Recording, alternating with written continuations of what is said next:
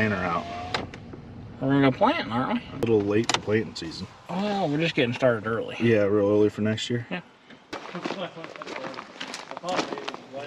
I ought to clean out his planter, huh? Yeah, who the hell doesn't clean the corn out at the end of the year? Guys that are probably so far behind on spraying, they go, hey, thankfully we're done with this. Let's go finish beans. It's like, I thought it'd be clean. So the Kinze crew's here today. We're going to be actually upgrading the meters on the corn planter from the Edge Vac meter that we've got to the true rate meter. There's a couple of reasons that we're going to be doing this upgrade. We'll talk about all of them, but what should happen is that these new meters, the true rate meters, will perform better than these meters will. They'll take less vac pressure, take actually less rolling resistance. So actually the actual force that, like that one's really tough.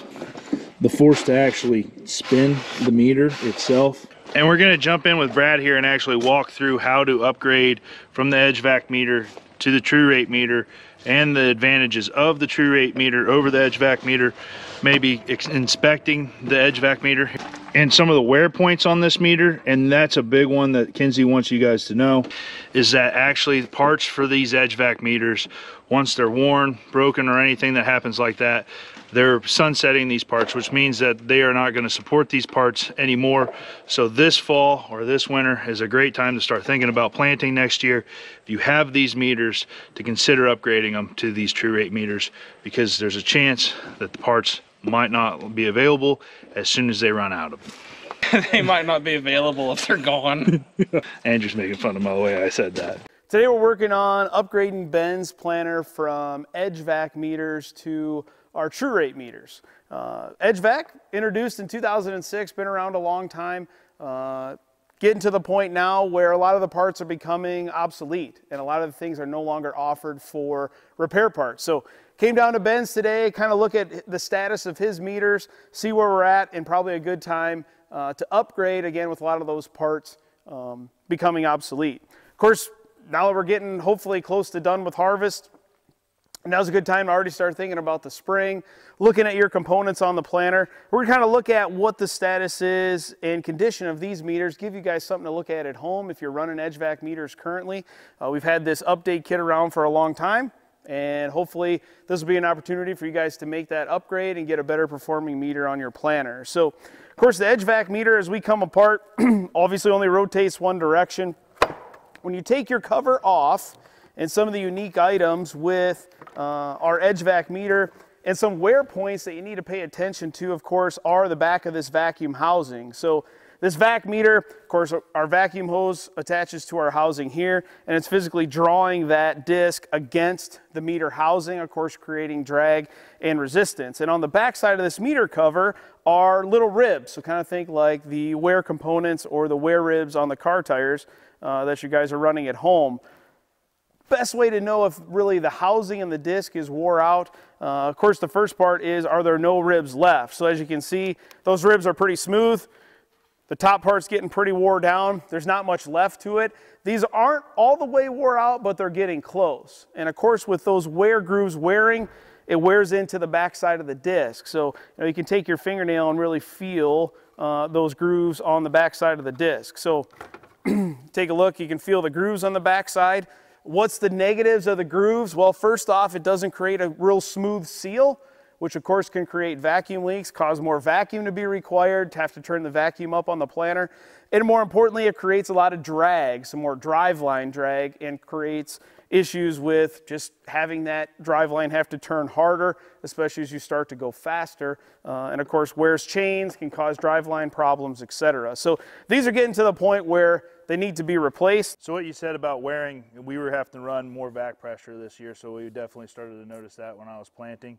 So what are the components that we get to keep from this meter and transfer over to the new meter? So really most of the components here are going to be replaced as part of the kit. Now, of course, we're working on a bulk fill machine. If you had a standard hopper machine, it would include a new hopper in the kit. But really the update kit as a whole comes with everything you need to do the conversion. What comes in the kit as a whole? Of course, you have the entire true rate meter assembly, which we'll go through as a whole here in a second. We then have a whole bunch of hardware and components. So, of course, the whole meter rides on really this holder, this meter housing holder. It comes with a new pop metal style meter holder. We will reuse the elbow that comes off of the mini hopper. We will use a new diffuser. We have a shim plate that goes in between the meter and this meter holder. And then we also have a meter support bracket that goes on there to support the new true rate meter. So that's all included in all the hardware. And then lastly, really this is just a hose guard that goes into the row unit, helps keep your hose, your vacuum hose, away from your chain.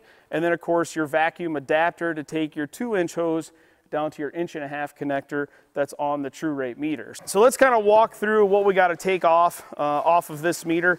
To kind of see better, we're just going to take off our meter cover, put that to the side.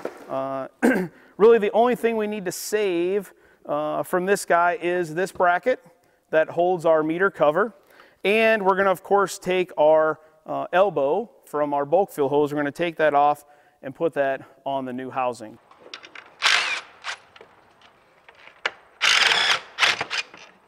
New diffuser, really the only reason for the new diffuser, of course, if you look at the old one and the new one, the old one had this angled piece in it, really just acted like a baffle to help limit the seed pool in the meter. Don't need it in the newer style true rate meter. The baffle's kind of built into the meter itself. So is the seed pool the same size, or is it smaller on the true rate meters? It's actually a little smaller just because it allows it to be clean. It cleans out better. Yep. We were dumping out some corn from earlier planting and realized how much was in there. It's a quarter of that now. So it cleans out a lot better, easier to change between crop types. Okay, so diffuser on, hopper cover on. Really the next part is to put the entire meter on. Again, comes with, it's a complete unit right out of the box. Comes with your new sunshade at the bottom. Just because again of its new design and being better supported, it also comes with this meter support bracket that goes on the new mini hopper holder.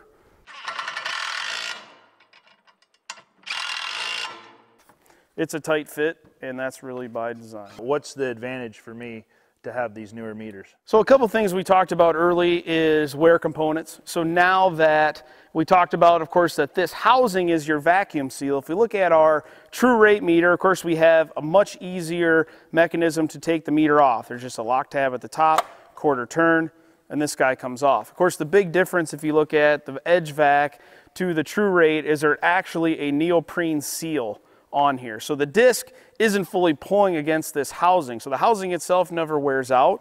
We're always riding on the seal. So provides a lot better sealing surface, allows you to run lower vacuum. So of course lower horsepower requirements, lower hydraulic requirements, all those type of things come into with the true rate meter. Of course the other big benefit if we look at the corn disc, of course again what's holding the disc onto the meter versus the Edge Vac is it's physically locking itself into with a quarter turn lock. Okay, that guy held on with a three hub, but of course your vacuum cover is riding on there. It's creating all sorts of drag. So if you look at rolling torque on this guy, you lock that guy down, you turn this, you know, almost leaves a dent in your thumb. You can take one finger and turn this guy. So it's a quarter of the rolling torque on this one compared to this one. It's even half of a finger meter, so it's really easy to operate. It's obviously held in place. Longer wear life components, you're talking 400 to 600 row acres of life expectancy on this seal. And of course, it's very focused vacuum as well. This whole housing was your vacuum chamber on this meter. So having a very dedicated vacuum location allows us to run lower vacuum as well and get the same performance. Of course, our true rate meter, we've said it's 99% accurate up to 8 miles an hour in the field, and a lot more forgiving than the Edge Vac meter. A little more fine tuning required on an Edge Vac to consistently get that performance on the true rate. And you guys test all these meters before they leave the factory? Absolutely. As soon as everyone's assembled, every meter goes on a test stand and make sure it adheres to the 99% accuracy before it ever leaves. So there's actually corn run through the meter before it ever gets to your farm, you bet. Easy to take apart. We talked about our quarter turn lock disc. Of course, we use a 40 cell pocketed disc compared to the 39 cell on the Edge Vac. Of course, if you look at it too, smaller diameter disc, okay, but has one more pocket in it, which allows it to turn slower especially as you get into higher speeds, which again allows us to do that 99% accuracy. Our singulator at the top, of course, we have an adjustable brush style singulator on this guy. On our true rate meter, it's more of a plastic bladed style, and of course there's numbers on the top. So for corn, for example, setting number 2 is for corn, and then you have 3 micro adjustments in the middle. So there's 3 bars. The thicker bar is more aggressive, the thinner bar is less aggressive. So if you have a real small seed, let's say like a 35-pound round, that's real small, you're probably going to move it to the thicker bar. If you have a really large 56 and 60-pound round, you'd obviously use the smaller bar. They're micro adjustments, but everything for corn is done inside the 2. And again, you can run a lot lower vacuum. You know, your 18 to 20, you know, really 17, 16 will perform great on a lot of seed sizes, again, up to that 8-mile-an-hour speed range. So other than corn and soybeans, what crops does this support? This one supports very similar to our Edge Vac, cotton, sugar beets, milo. We have a cover crop wheat disc that a lot of guys use. And of course, we have just one corn disc for all corn. Our soybean disc, this one is a 120 cell disc for our 30-inch row planters behind us. Of course, if you have a split row machine, it would just be a 60 cell disc, just like before. So a lot of crop options with this one. Really, it's a direct replacement in the market. If you have an Edge Vac and are currently planting alternative crops and just corn and soybeans and milo and kind of our high volume sale ones, this one direct replacement and has a wheat disc as well. So a lot of enhancements to it. Besides the lower drag, better seal reliability, durability, and longevity. One of the big factors in design of this meter is where the seed or the vacuum stops. So think about your seeds coming around here, and it's of course dropping down here into our seed tube and down into the seed trench. We've really focused on where the vacuum is cut off. So our vacuum is cut off really right here at that 3 o'clock position. What that allows us to do is, as the seed comes around and the vacuum is cut off here, the seed is really a 0 velocity drop off of the disc. So as you speed up or slow down, no matter what, that seed's dropping at a 0 velocity, which really reduces the possibility of tumbling or rattling down that seed tube. If you look at our Edge Vac and where that guy physically is cutting off the vacuum, it's way down at the bottom, so at the 4 or 5 o'clock position. If you think about that disc, as you drive faster and it's cutting it off later, and actually can get some velocity and start to fling that disc as you go faster. True rate, it doesn't matter your speed, it's always the same every time. So just a lot more consistency, a lot easier to adjust, set to get that 99% performance that you expect in the field. So a lot of enhancements, a lot better wear life, and again, that lower driveline torque, better consistency, especially at higher speeds. So a lot of enhancements over this guy. And if you think about all the parts in here, really more importantly, the parts are just not going to be available anymore.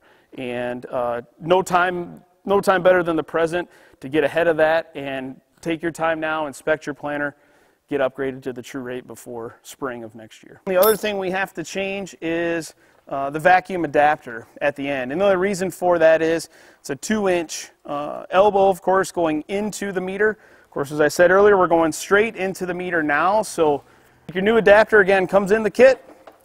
We're going to do the same. Just push that guy on. Always recommend to put the vacuum coupler on first. Of course, as you see, it goes on the bottom horn of the meter. Push our bracket, our hose to the side. Put that guy down. Lock it in, and we're ready to go. So we're going to continue to blow through trying to actually get this planter upgraded here. But for us and with this planter, we're running an InCommand 1200 with it, which this planter has a planter monitoring module on it.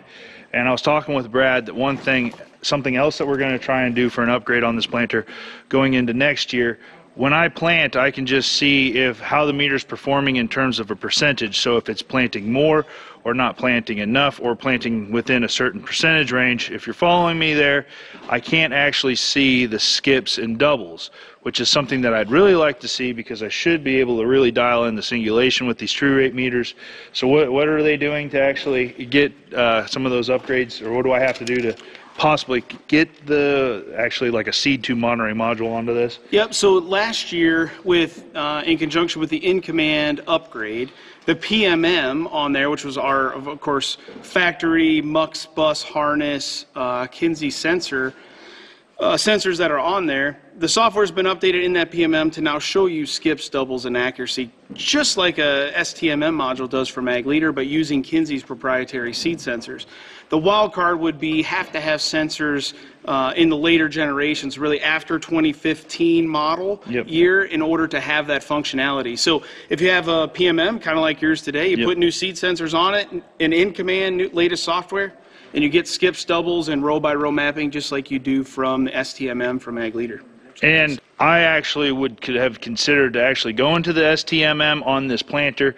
The issue with that would have been is that I would lose my vac pressure, and no, you don't show, you lose your ASD pressure, how much pressure you're pushing out to the row units, and I'd lose the bulk fill scales on this planter.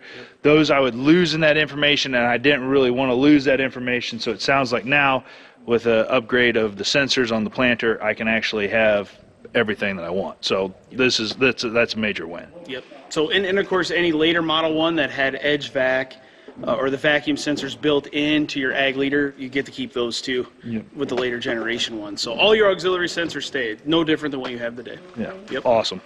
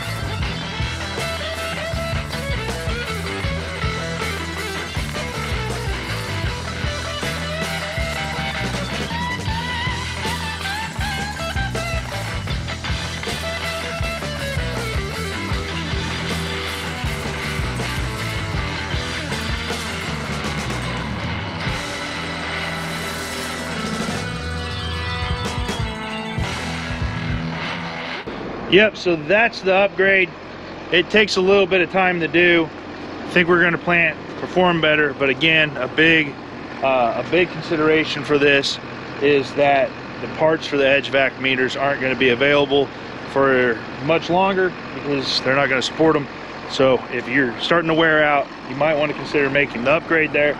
Another thing that we did off camera is that some people would notice that when we're planting that there's a pulsing sound coming from our vacs here.